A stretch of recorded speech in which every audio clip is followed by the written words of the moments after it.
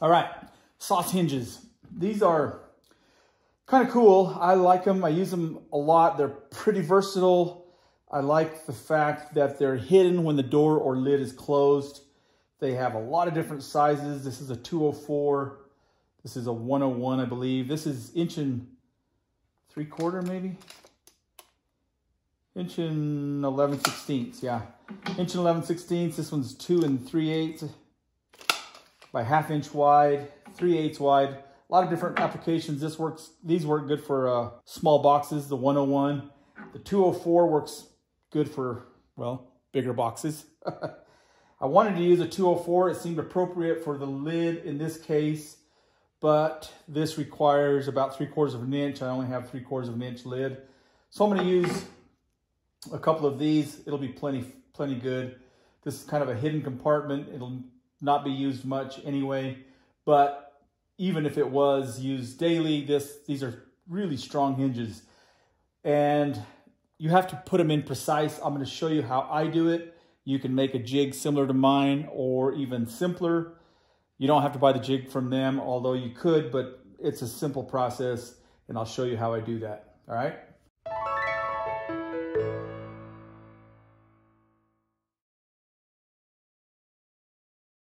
So let's get started. I'm going to mark these out. I've got this centered. There's a little bit of clearance here. So I got this marked. I'm just going to put a mark across there. So I'm going off of centers when I do these, center of the hinge, whichever one I use. Now, what's cool about the Soss hinge is you can use it for inset doors or overlay. So this is basically an overlay because it's overlaid, it's not inside. You know, if this was inside the edge, like here and here, a lot of different applications, but yeah, very cool hinge. So here we have a few different configurations of a router bit that could cut these cavities. Starting at the left, that's a single flute, then a double flute, then an upcut spiral, and on the right is a downcut spiral. And now a basic and generalized description of the differences. So a single flute is designed to move a lot of material, a lot of chips. It's going to leave a little bit of a rougher cut. And I say generalized because if you took it easy and nice and controlled, that bit would do fine. The second one is a double flute. It's going to cut a little bit cleaner. And the third one is an upcut spiral, and as the name implies, it's moving the chips upward. And if you plunged all the way through with that bit, it would leave a nice clean cut on the bottom, but it can leave a little bit of a burr or some chipping on the top surface. And conversely, and last, the bit on the right is a downcut spiral, and it's going to not be very effective to remove material, but its compromise is that it'll leave a nice clean cut surface at the top with no chipping, right? So yeah, any one of these bits would work for cutting these mortises, and you would notice the subtle differences as I described. So anytime you're cutting a stepped mortise or making multiple passes to get the depth, a plunge router is the ideal tool. And I absolutely love collars on routers. The versatility that they provide is incredible. All right, so I have a scrap. This depicts the thickness of the box, the back of the box. And I want to figure out where this hinge goes. I'm using this 101 hinge. And I know from the schematics that I've checked on the Soss hinge, to get the lid flush with the box in the back, it needs a 3/32 offset. This is my jig, and I'll show more on this later, but you can see here I've marked 3/32 setback. Or offset. So what that means is from the edge of this hinge when it's installed to the outside edge of this component, that needs to be 3/32. So an easy way to figure that out is I go off centers off the hinge. So this 101 is a 3/8 thick. This probably drives the Europeans crazy, but it's a 3/8 thick. It needs a 3/8 wide mortise. It's 3/8, right? So half of that is 3/16. Okay, so 3/16 plus my 3/32. So I can go 3/16 and then 1, 2, 3/32. So now I'm a quarter plus or 9/32. That's where I want the center of the hinge off this back edge. So a lot of ways you could do this. You could mark this like that. See if that shows up right in there. You could use a marking gauge. I like using a scribe. I use this all the time. So I can just take this. I can set this at 1/4 plus or 9/32. And then this is my reference side. I've marked fence. Lay that down. Let's see how that looks. Bam, right there, 9/32. So I'm just gonna mark that. I don't know where I'm gonna put the hinge in this piece, so I'm just gonna mark this all the way across. This is just scrap anyway. So that's my reference line. That'll be the center of this hinge. Just like that. That'll give me 3/32 back set from this edge to the outside face. Makes sense, yeah? Back set, offset, setback. It's all the same to me. All right, let's check out this jig for a little bit. Now, this is probably a little more complicated than you need. I'm gonna show you an easier way to make this. Once I made this, I realized it didn't have to be this complicated, but I made it like this so I could use 2 different hinges, which I primarily use the most of, the 101 and the 204. And these hinges, let me grab the other one. They require a stepped mortise. They need a mortise this deep and this wide, or this long by this wide width, right? And then they need another mortise, a deeper one that goes this deep and that long by that same width. So it's two mortises. You can see this part of the jig here separates. And so with this part of the jig, I can route this first depth, this first step, and make that long. And then I can put this piece in place. Incidentally, the collar rides on that to make that cut. And then the outside of the router bottoms out against here and here, making a shorter mortise, although I'm going deeper to make this part of the mortise, right? And then I wanted to have one jig for both the 101 and the 204 Soss hinge, so I can literally change this dimension by moving this guy. This rotates to over here. I've got that marked 204, makes a longer mortise, and then with a different, you can see it's bigger. This guy goes here, and to create that other part of the mortise for the 204. Like I said, it doesn't have to be this complicated, which really is not that complicated, but for somebody just starting out, there are easier ways to make a Soss hinge, and I'll show that to you. So let me put this back before I forget. That goes there. I've got that marked green, 101. I've got all my information on here. 101 has a 3/32 setback. It requires a 3/8 router bit and a 1-inch collar. The 204, it's a 1/2 inch wide, so it needs a 1/2 inch bit. Same collar, one inch, and the setback is different, 1/8 inch. So just mark your information on your jigs, and just makes it easy later when you go to route. Okay, so now that I've shown that jig a little bit, let's go ahead and set this up. So I have this referenced fence or face, and that'll go here against the fence. And you can see this jig has this adjustable fence, right? I've got the fence clamped in my vise, and I have center marks. It's probably hard to see on camera, but I have center marks in here. And so this is my center mark. I need to line that up right there, right there. So that reference line, which is my center of my hinge, and the center marks on my jig are lined up. Bam, that is ready to go.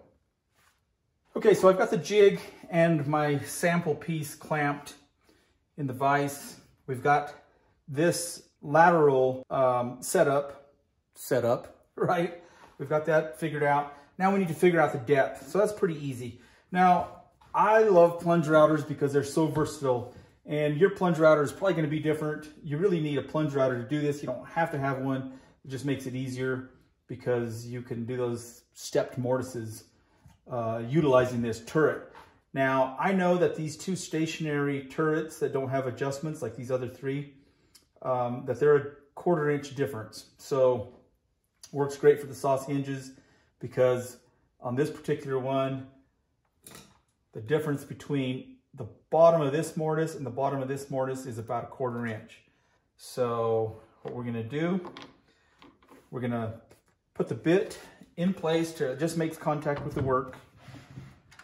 Router's unplugged. Makes contact with the work right there, and lock that in place. So I love using tape because I know that 4 pieces is a 64th. And so I utilize that all the time. So I'm gonna take this, tear it in half, and in half again, and in half again. So I've got 8 pieces of tape. So that's about a 32nd. That's probably a little more than I need, but it'll work good for the sample. So I'm gonna put that there. I'm gonna put this hinge in place. We're gonna tighten that. I'm gonna pull that out. This will work good for the sample just to start. So that's the first cut. And then that'll make this long portion of the mortise.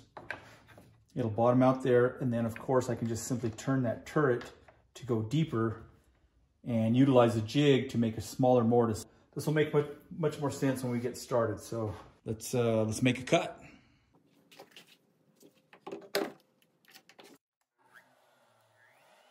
You'll notice as I make the plunge, I start moving the router immediately rather than using the bit to plunge directly down. It's easier on the bit and they'll last longer.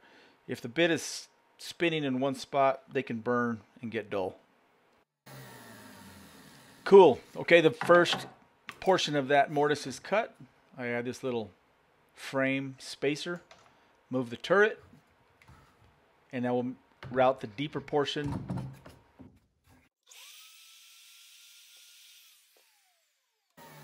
Now, I suppose you could use a Forstner bit or maybe a spur bit to cut the round ends of the mortise and then use a chisel to clean things up. I've never done it that way. I like the clean look of a routed mortise. 3/32 offset. It's a little bit small by a 64th about. And the reason for that is more than likely, a lot of times these collars on these routers are not exactly centered. And there's ways to center those, centering cone and all that. This one must be off a little bit, but for this application, it probably won't even matter, or I can adjust the jig slightly. That's why we do a test piece. A little bit of a burr in there. That 3/8 downcut spiral bit is a little bit dull, getting dull. I mean upcut spiral. This thing is going to fit beautifully. Yeah. Not too tight where you have to pry it out and end up bending it, and not too loose. You want it pretty tight because part of the strength of this hinge relies in a quality fit. And the screws, of course. Now the depth, I don't know if you can see that, but it's a little bit maybe too deep. Let me see when I bring that. No, you can still see a space in between there. It's about right because I don't have to set the one in the lid quite as deep. I can set the leaves flush. You could probably just split the difference where each one is the same depth. But anyway, good fit. I'm going to adjust this back set just a little bit, but overall, fantastic.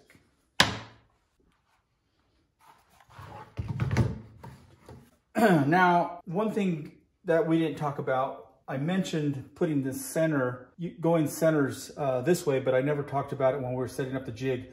We just got the center of the hinge in this direction in relation to that back set. So centered this way as well.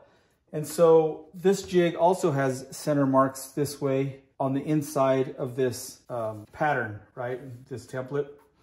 And I like double checking that with a block of wood.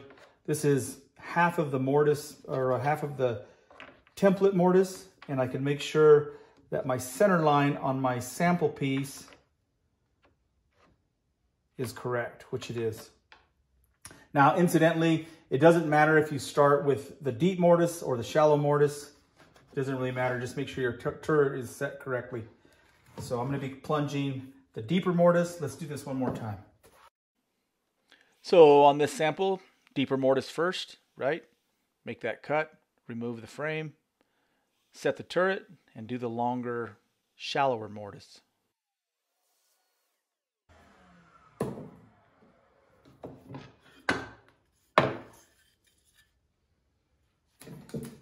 Wanted to do another one just to check this.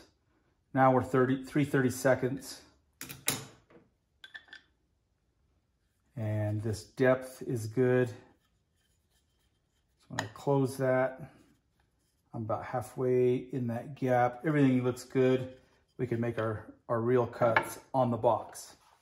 Now you may have noticed that fit is a little bit loose. What you can do is simply add a few layers of tape on the inside of the jig, which is what I did.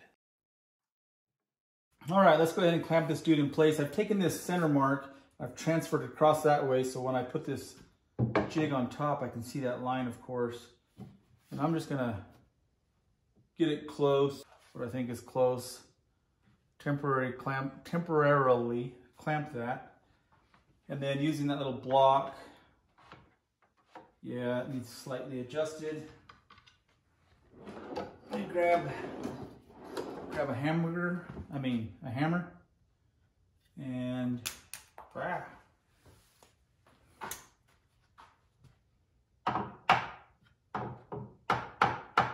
there, right there. Your centers are really important. Incidentally, speaking of which, when you use your router, make sure your trigger is the same orientation every time. So I'm putting my trigger away from my fence. In this case, the sample didn't really matter that much, but it does matter when you're doing your routing on your box and your lid, because if your collar is slightly off center to your router bit, you can double the error by switching it around. Does that make sense? So just watch that orientation. So we look good this direction. I'm gonna clamp this in place.